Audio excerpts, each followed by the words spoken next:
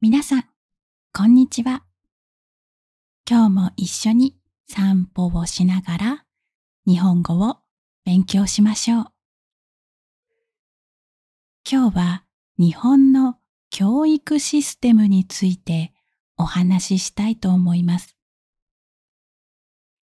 日本の教育は小さい頃から大学まで学びの場が整っています。子どもたちが礼儀や勉強をしっかり学べるように段階ごとに教えていきます。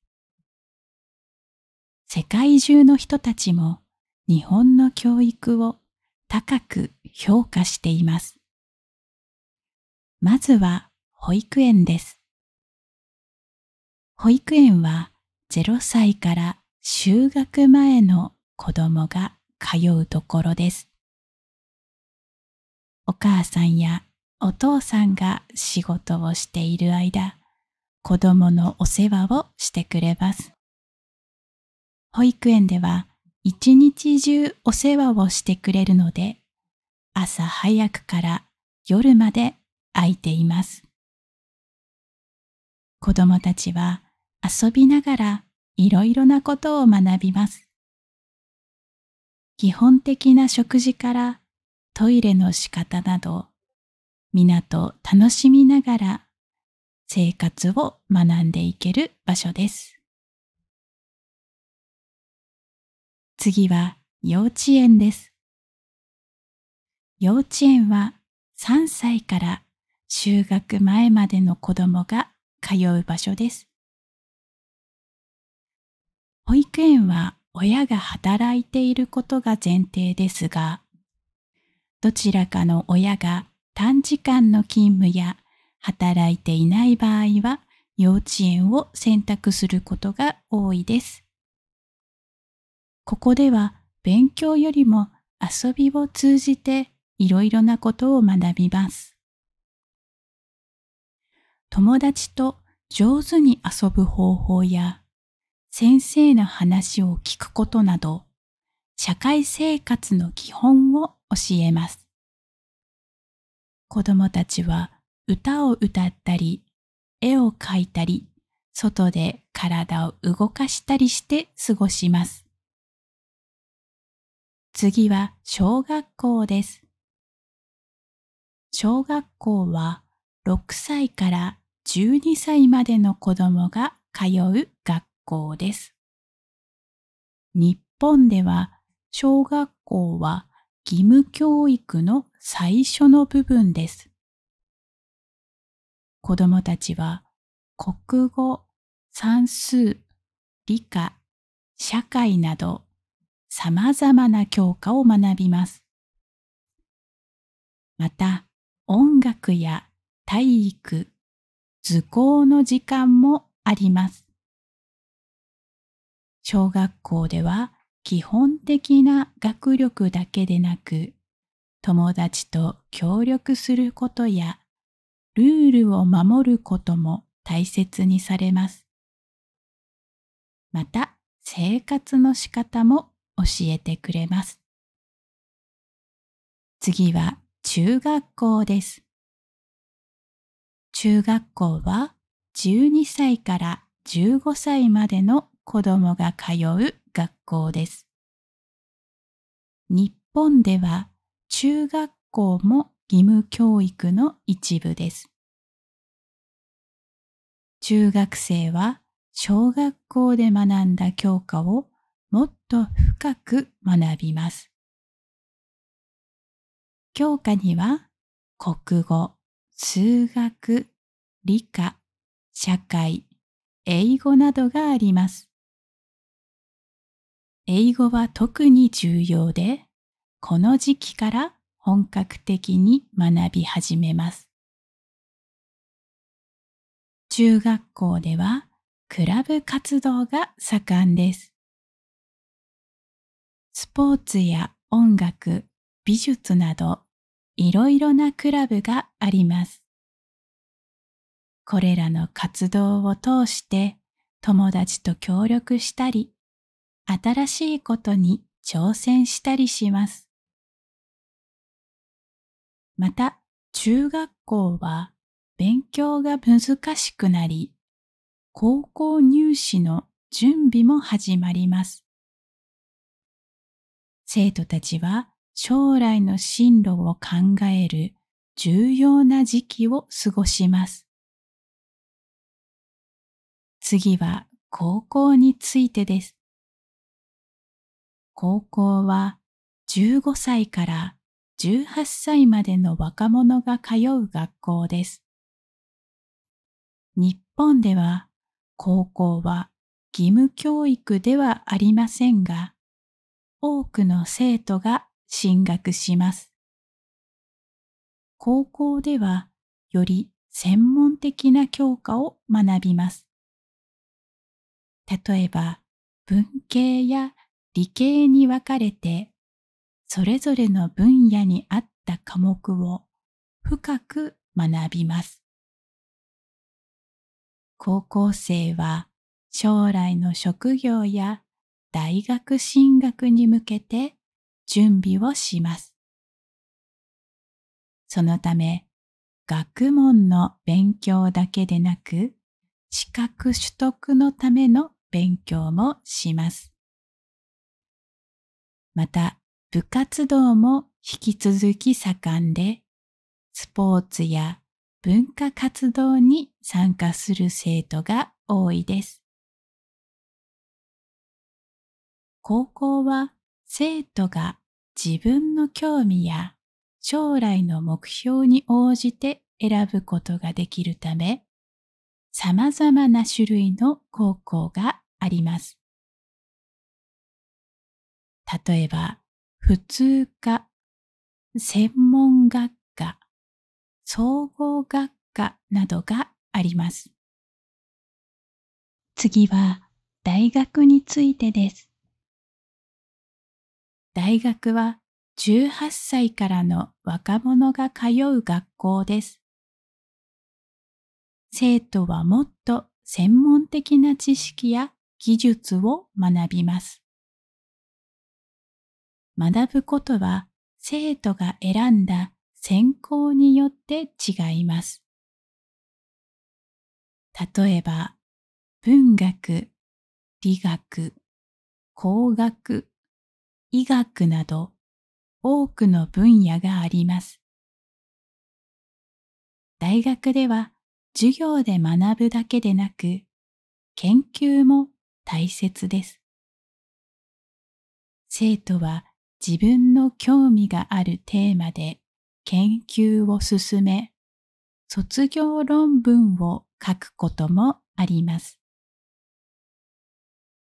また、大学にはクラブやサークルが多く、趣味や特技を楽しむこともできます。また、大学卒業後も学びたいことがある人は、大学院に進学して、さらに高度な研究をすることもあります。日本の教育は、一人一人が社会でうまくやっていくために大切なことを教えます。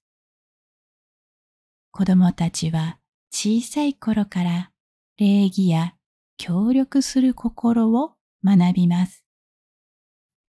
学校では勉強だけでなく、自分の好きなことや得意なことを見つけられるように、先生がサポートしてくれます。また、生徒たちはお互いを助け合いながら成長します。このように日本の教育はみんなで支え合い、新しい未来を作る力を育てる場所です。日本の教育は知識だけでなく、心の成長も大切にしているのです。今日はここまでです。次は字幕なしで今までの文章をおさらいしてみましょう。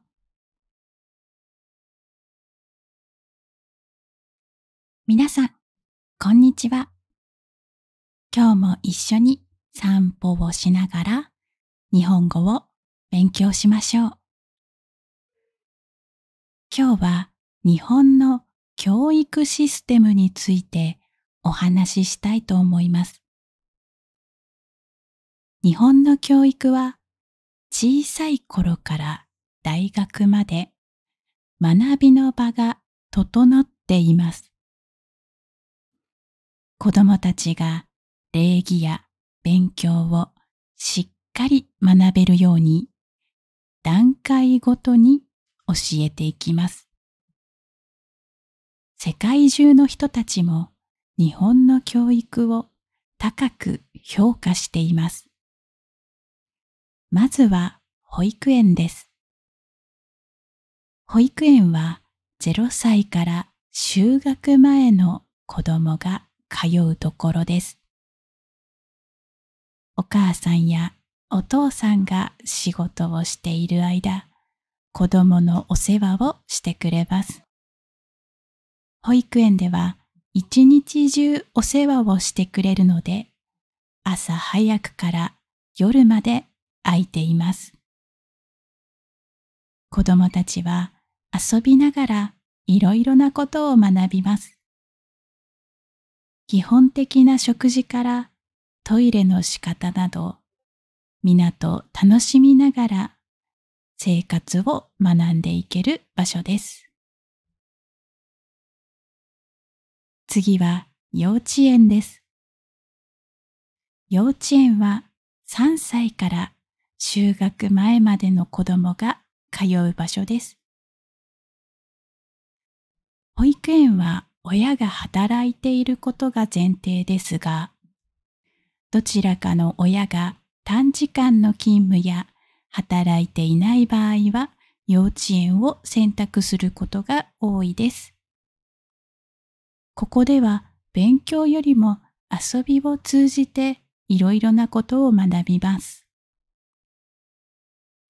友達と上手に遊ぶ方法や先生の話を聞くことなど、社会生活の基本を教えます。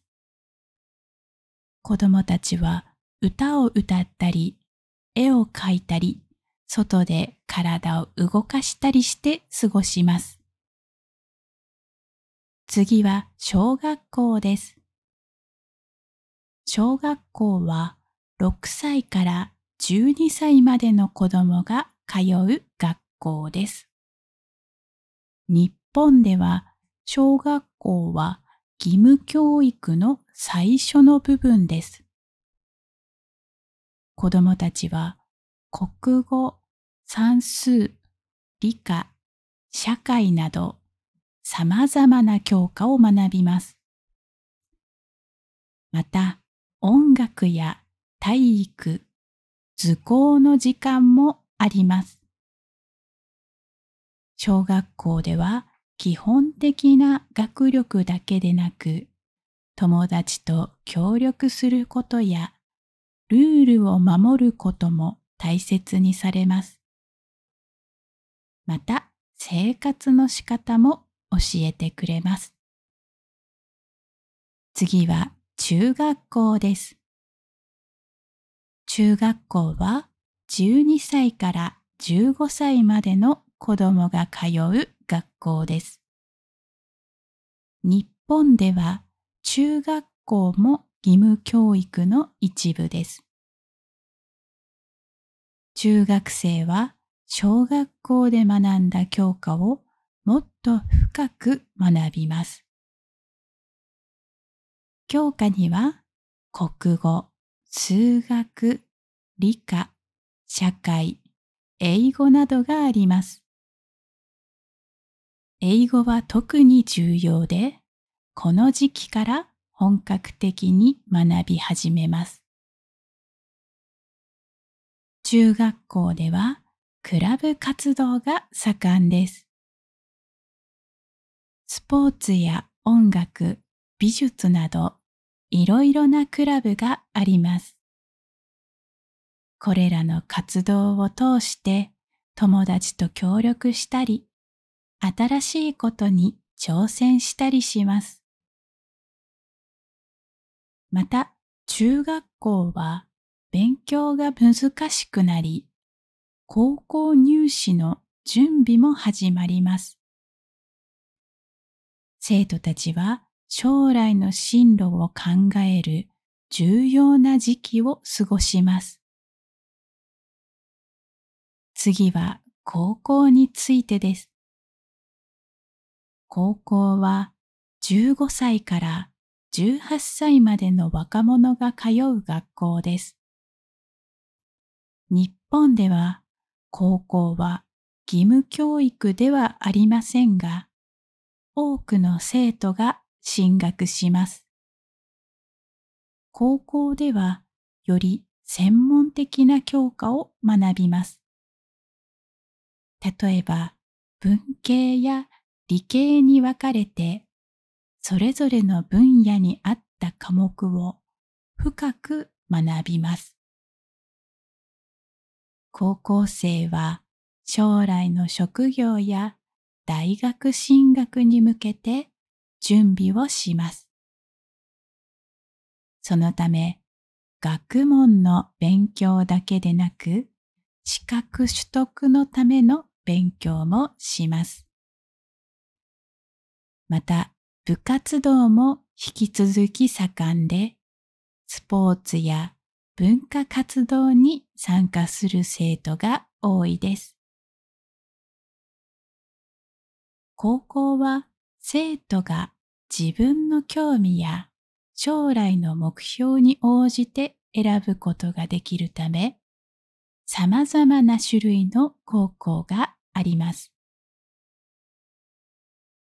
例えば、普通科、専門学科、総合学科などがあります。次は大学についてです。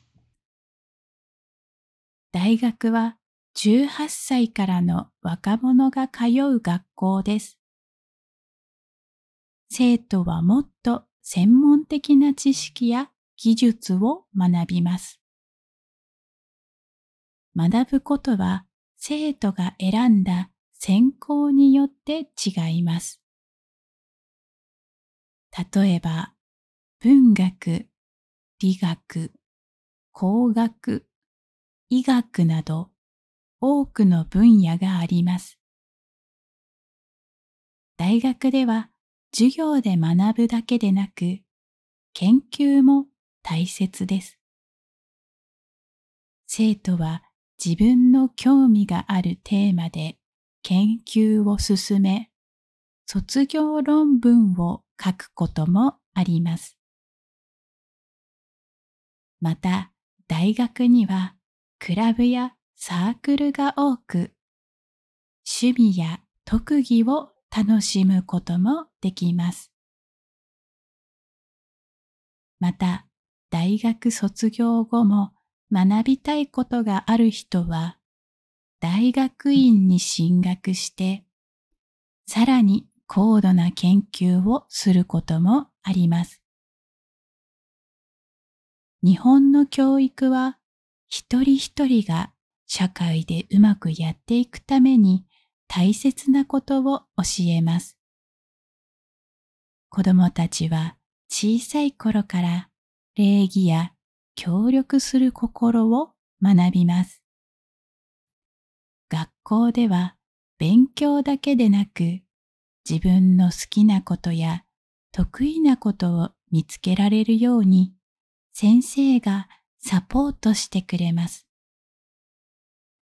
また、生徒たちはお互いを助け合いながら成長します。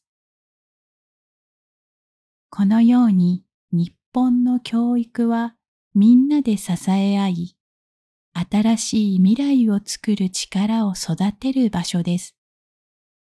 日本の教育は知識だけでなく、心の成長も大切にしているのです。